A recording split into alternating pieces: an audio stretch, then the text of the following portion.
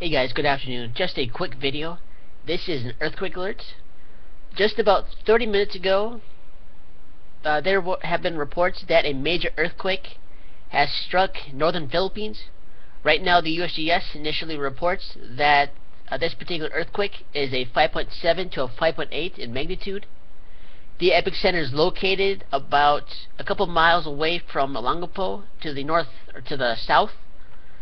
They say that the epicenter is located about 46.5 miles deep, and at this time there are no initial reports of any damages or any injuries, but because of the magnitude, the severity of the earthquake, there's a possibility that the surrounding area around the epicenter could see some damage, but at this time I don't have any other information. So if you guys are in the Philippines, especially around the metro-Manila area or somewhere in Luzon, please leave a comment down below and tell me if you have felt the earthquake and if you know anything else about what the effects of the earthquake has done to your area.